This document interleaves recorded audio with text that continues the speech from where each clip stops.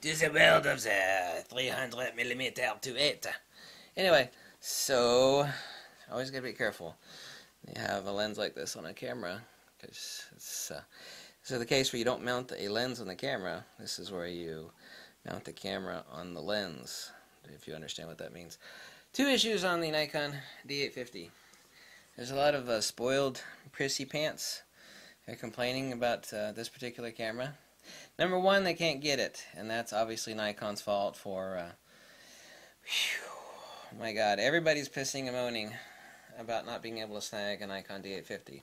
Certainly that's the case with Nikon Incorporated, that they should have anticipated this. I mean, I've been saying for years, literally it's been years, so there's going to be a full-frame version of the Nikon D500. I should have stuck with my original predictions, except for the hybrid hyperbole, which I thought would be the case given some indicators, but I was correct initially. I should have gone with my original interpretation. It would just be a full-frame version of the Nikon D500 with a few added benefits and frills, which it certainly does have.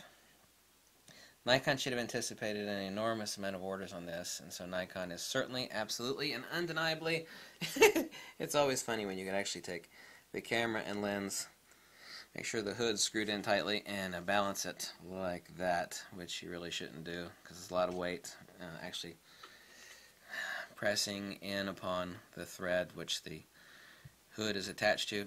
Secondly, people are complaining about really nonsense things on the Nikon D850. Importantly, outside of Nikon's flagship cameras like the Nikon D3, D4, D4S, Nikon D5, D5 is pretty much a plastic chew toy, despite its horrible overprice and the fact that its specifications are horrible. It's still a flagship camera.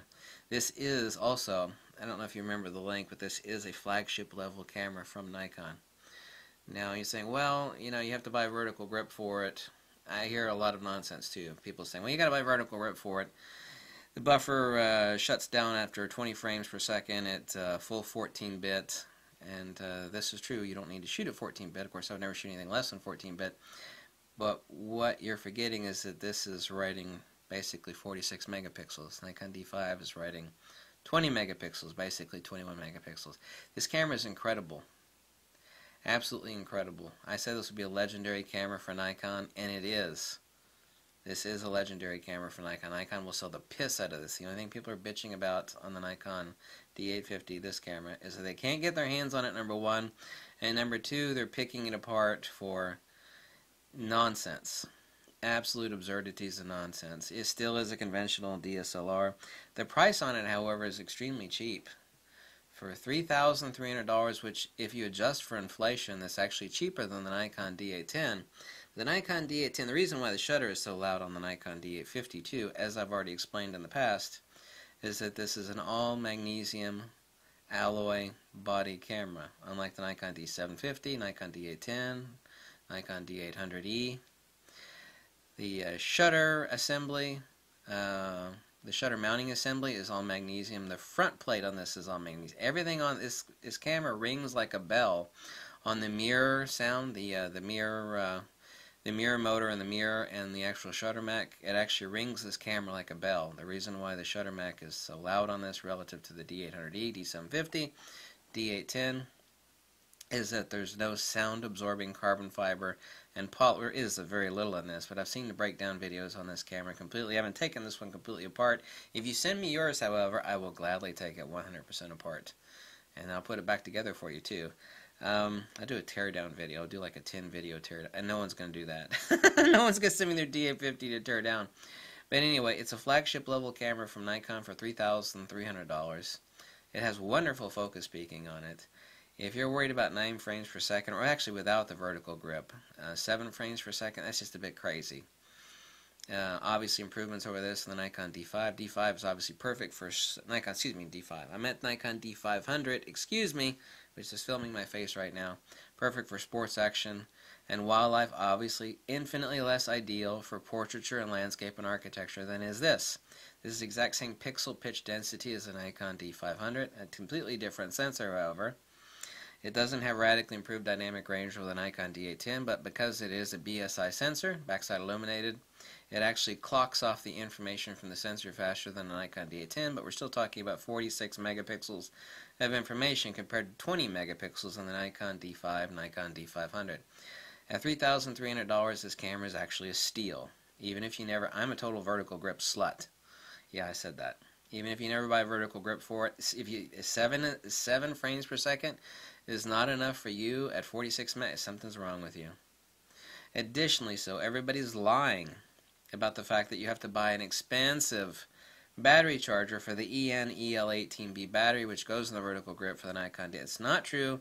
There are plenty of off-brand Chinese battery chargers that run you about $50. eBay's loaded with them for charging the EL18B battery that goes in the vertical grip for the Nikon D850, which also nobody has, by the way, including myself. I've got feelers out all over the damn place for vertical grip for the Nikon D850.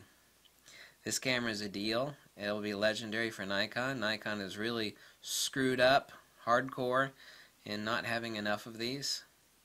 Everybody knows it and everybody admits it. I've even had people from Nikon, well, 2 people that I know that's like, Nikon screwed up. It's like, what the hell is up with this? There are a lot of people that are just that had pre-orders in on the D850 and they've said screw it, and they've just dropped their order on the D810, excuse me, the D850 here, and just purchased a D810 or even a Fuji X-T2, which of course is my favorite camera of all time, which is sitting right there. That was, it's good for Nikon to build up hype and release like, limited numbers. Limited doesn't mean anything, but like limited numbers of the Nikon D850. Like, oh my god, this camera's great, I gotta order one. And Nikon trickles them out. But Nikon's been so tight on the trickling. I don't know where the supply chain errors are. Everybody's complaining that's Nikon's financial difficulties. That's absolute BS. That's not the case. It has to be some sort of supply chain error issue on the Nikon D850. Either on the sensor or something. I don't know what it is. If I were to tell you, it would be purely speculating out my backside. But this is an incredible camera, and adjusted for inflation, it is a much better damn camera than Nikon D810, which I've owned a couple of, and I got rid of my Nikon D810 to buy this along with a couple lenses. Image output's incredible. If you need nearly a bottomless buffer for stuff that, non-portraiture, non-landscape, non-architecture, just use or buy a Nikon D500. It's like, well, why should I buy a Nikon D850 or over a Nikon D500? It's like, well, this is the first and only Nikon camera that you can say does it all.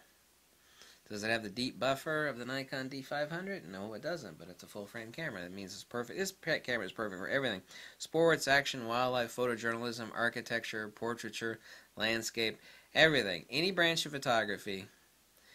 The only thing it doesn't have is a super deep buffer, but you're talking about writing 20 megapixels from a crop sensor on a Nikon D500 versus this, 46 megapixels. This is a baby medium format. Other people have said that. I don't know if they're copying me. I know I was the first person to review the D850, other than the people that, are suck-ups to Nikon who had a pre-release version of the D850 that were actually talking about it and reviewing it. But I was surprised I was able to get one, but I have connections.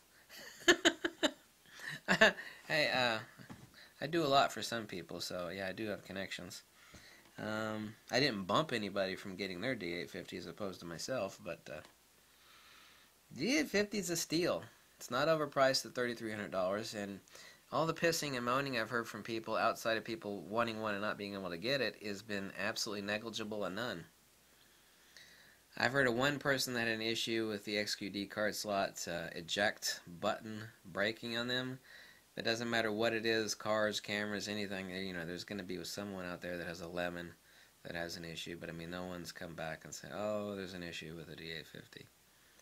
The lie that has been promulgated by a particular website saying that manual focus lenses, that the flange distance is incorrect on this or something to do with quality control.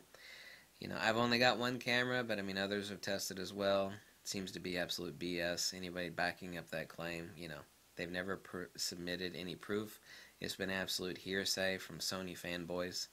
No one has submitted any substantiation or proof therein to back up that other website's claims. So I guess that's the short and sweet of it. Although this video was not necessarily that short and sweet. Short and sweet of it, of the Nikon D850. It's always nice to have a lens on a camera that costs is worth more than the actual camera. And this one is, or at least it was a few years ago. Now this camera's worth more than the lens, but not by much. Oh my god. By the way, if you ever want to destroy a camera really quickly, put a 300mm 2.8 on it and then lift the camera up without supporting the lens. You'll quickly destroy the camera. Oh, so quickly. There we go. That's my crazy recovering from the flu synopsis on the Nikon D850. Nikon is definitely really, you know, having intercourse with a cross-eyed ugly dog when it comes to, you know, trickling out very few of these things. Nikon has really pissed off a lot of people. People that put in a pre-order immediately, and there's just been like an old man with an enlarged prostate that is just like, you know, dribble.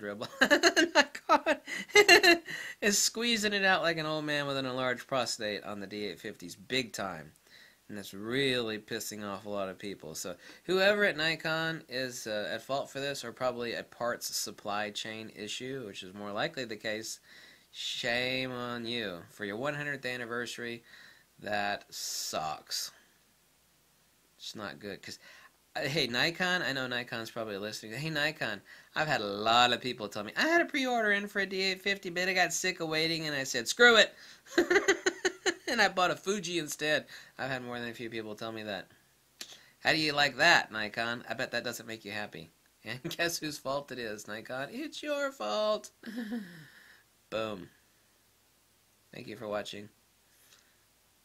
And bye. Yeah.